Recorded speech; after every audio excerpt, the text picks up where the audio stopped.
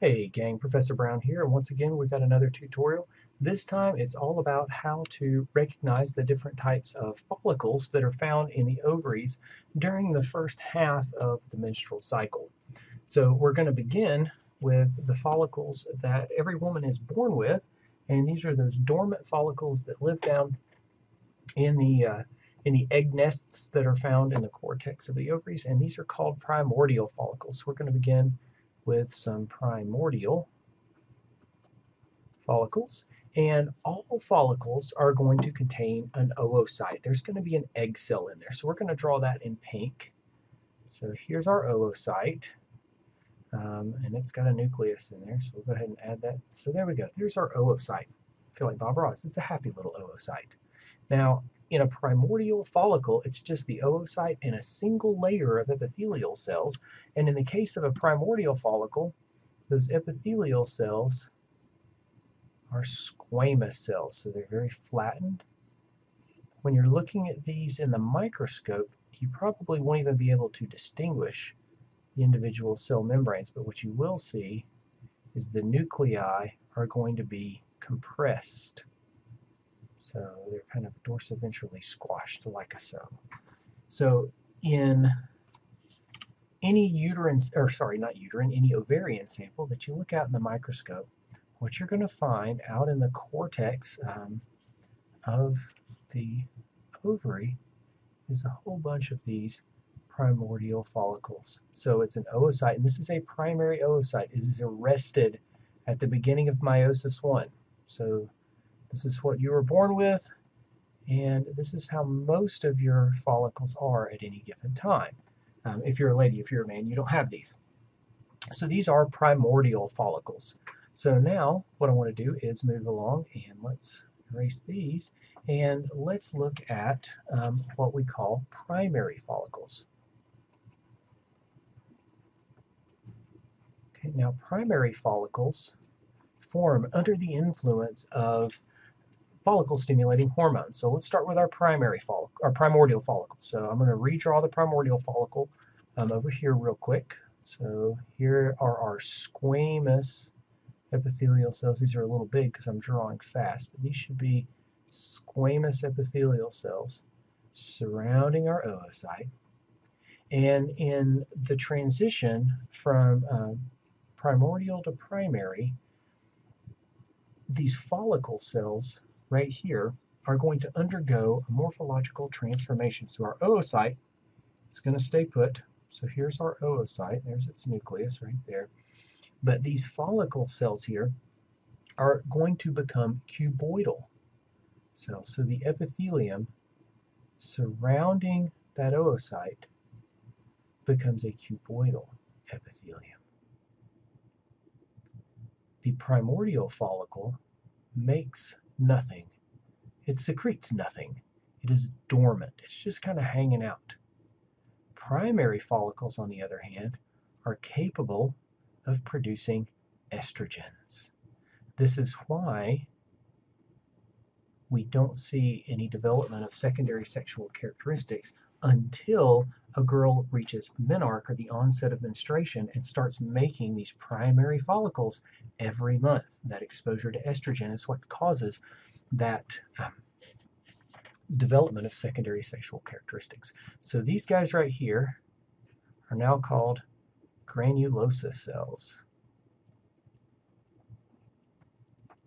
And they actually work with some other cells. This is for A and P. This isn't a histo class or anything like that, so we're not going to get into too much detail. But the developing follicles, these cells and the cells around them, are going to work together to produce estrogens. And I apparently don't know how to make an S. So these are primary. This is a primary follicle. Now, in addition to working with the cells around them to make estrogens, these granulosa cells in the primary follicle are going to undergo mitotic division. And you're going to get multiple layers of cells around the oocyte here. So I'm just going to draw a little ring around here. And this is going to represent the layer of cells that we initially had. Okay, but these cells will undergo mitosis, and you'll get another layer of cells around that layer of cells. These two will be cuboidal epithelial cells with a nucleus. Okay, so this first primary follicle that we made with a single layer of cells is what we would refer to as a unilaminar follicle. So this guy right here is a unilaminar primary follicle. As soon as you have more than one layer of cells around the oocyte, it becomes a multilaminar primary follicle. But it's still a primary follicle. So mitosis will proceed, and we'll get more and more layers of granulosa cells around that oocyte until eventually we reach the stage of becoming a secondary follicle as soon as gaps appear in between these cells. So let's move on then to secondary follicles. And these are also known as antral follicles. Now, these follicles, so once again, we're going to have an oocyte, and things are going to get a little smaller as far as the oocyte goes, because we've got to zoom out a little bit. So there's our oocyte, and the follicle itself has now gotten quite big. The layer of granulosa cells around that oocyte, and I messed up just a little bit. So let's go over here. Let's erase our oocyte. It's supposed to be in the middle. I messed up just a little. So let's go here and here and there. That's better. That oocyte needs to be right there. Okay, so we still have all those little granulosa cells. Okay, they're all over the place. We can't really see the cell membranes around those cells anymore because we've zoomed out a bit. Okay, but one thing that we will see in here is an accumulation of fluid. So let me change my color palette, and let's go here. You'll see little pockets open up in between the granulosa cells. Now, all the granulosa cells are no longer touching one another. This little pocket is called an antrim. Each one of these is an antrim, and I can't make A's either. I'm on the ball today. That's an antrim right there. There's an antrim. Now, eventually, these antra will grow, and they will eventually fuse together into a single large antrim. So you'll see something that looks like, if I could get the right tool, let's erase that out good. So you would eventually see something that looks like this. So early on, secondary follicles will have many small antra, and then later on, they'll develop a single antrim. Now, the problem here is that tertiary, or so-called Graafian follicles, also contain a single antrim. So some people have a hard time distinguishing between a secondary and a Graafian or tertiary follicle. My suggestion is you look at the location of that oocyte. That's why I erased it and redrew it a little while ago, because in a secondary follicle, even if it has a single antrim, the oocyte will largely be centered in the middle of the follicle. What we'll see is that later on that oocyte gets pushed off to the edge. So this is a secondary follicle. Whenever you see an antrim filled with fluid, that's going to be no longer primary, it's now secondary. And this fluid here is called, so let's go ahead and just get that little vocabulary word in. It's called the liquor folliculi. And it's going to play a very important role in ovulation when we get on to the last follicle. So let's silence that, go over here, and now we're going to go to our tertiary, or what's also known as a Graafian follicle. So these are very large. All the time those granulosa cells are cranking out, not only are they working with these other cells to crank out estrogens, but they're also cranking out liquor folliculi into that antrim, and the antrim is growing and expanding. They're also doing mitosis. So this thing is getting bigger and bigger and bigger, and so we end up with a very, very, very large follicle, something like a so. And we have a very, very, very large antrim, something like so. Here's the antrim right in here. There we go. So this is going to be, just going to kind of fill that in so you realize that this is full of that liquor folliculi. Okay, so this is all fluid filled. Our oocyte is now pushed way over here, over to the side. Here's our oocyte down here. And we have two areas that contain the granulosa cells now. We still have granulosa cells all around here. So this perimeter, the cortex, if you will, of the follicle is still all full of granulosa cells, and these cells are still working with the cells around them to make estrogens. But estrogen levels are getting very high at this point in the menstrual cycle, okay? So we're about to see something amazing happen. So we have our granulosa cells around here, but now we have a layer of cells associated with the oocyte that's kind of separate from these other cells. So we have our antrim in the middle, so let's go ahead and label that. So there is the antrim. Here we have some granulosa cells here. We have our oocyte here, and this is still a primary oocyte, okay? It's still stuck in meiosis 1. And then we have this layer of cells that kind of form a crown radiating around the primary oocyte.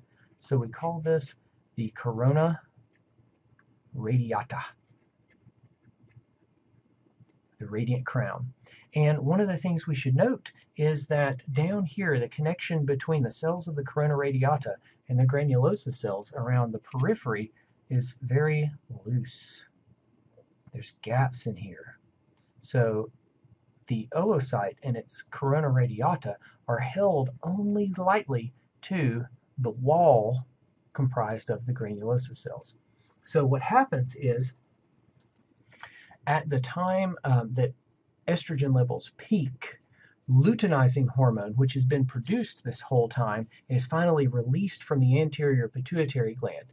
And luteinizing hormone comes in, and it's going to act kind of like a needle or a pin on a balloon. That's a very crudely drawn needle. But essentially, luteinizing hormone is going to act like a pin, and it's going to release all the pressure that's been built up by the liquor folliculi accumulating in the antrim, like a water balloon. And it's going to come in here, and it's going to pop it. And that's the wrong... Here, there's the right button. Pow! So this thing is going to pop. And there's essentially going to be an explosion almost. So this stuff is going to come out of here. I hit the wrong button. Where's the button I want? Here's the button I want. I'm so sorry. So this is going to come rocking out of here. So this is going to kind of, I cannot seem to get my buttons right here, people. I am so sorry. This is what happens when you do these kind of on the fly. So there's that button. Where's my other button? Here's my other button. Yay, look, I made it work. Huzzah. So this is going to rupture, kind of like a water balloon. And the liquor folliculi in the antrim is going to go gushing out of here. I think that's a science word, isn't it? Gush out? I'm sure it is. But the force of this is going to shear this right off, and that oocyte is going to emerge. It sounds kind of gross, but you can almost liken it to a pimple popping. And here's all the goop that's going to come out, but along with it is going to come this oocyte. So we'll draw our oocyte, if I can, once again, get the colors right. So there's our oocyte here, and it's going to have this corona radiata around it, this layer of leftover granulosa cells all around it, and there's ovulation. Okay, so it's the Graafian follicle that actually ruptures and allows the oocyte and its corona radiata to be liberated from the ovary. So that's it. So just to recap, primordial follicles, oocyte, plus a simple squamous epithelium. primary follicles can either be unilaminar or multilaminar, but they will have cuboidal epithelial cells instead of squamous epithelial cells around them in either one or many layers, but the cells are all touching. There are no spaces in between the cells. Once you have some spaces in between the cells, one or more, those spaces are called antra, and each antrum is going to be filled with liquor folliculi. Sorry about that. And as long as that oocyte is still centered, even if there's a single antrum, it is still a secondary follicle. However, once that oocyte is pushed over to the side, surrounded by a corona radiata, only held loosely to the wall of the antrum, we now have a tertiary or Graafian follicle, and that's the one that will actually undergo ovulation. So that's it. I know this has gone kind of long, but I hope it helps. And until I see you next time, stay safe, don't drink and drive, make good decisions, and remember, yes means yes.